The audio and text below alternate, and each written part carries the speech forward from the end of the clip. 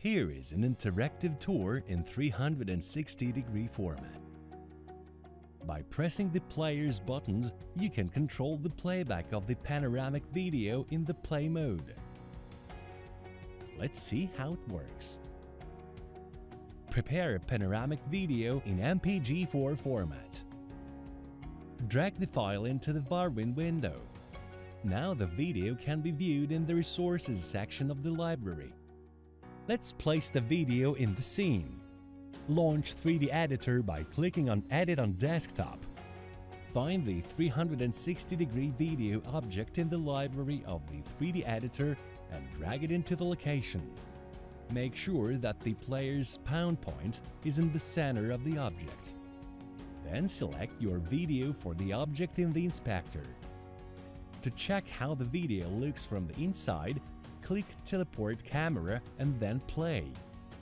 To control playback, place a simple button next to the player's spawn point.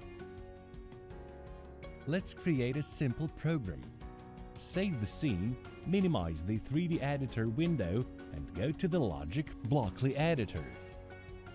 Find the simple button object in the Object section and drag the button pressed and button unpressed events blocks into the working area. Then find the 360-degree video object in the Object section and drag the play block into the button pressed block and the stop block into the button unpressed block. Done! Save the logic and click Preview on desktop or in VR to see the results.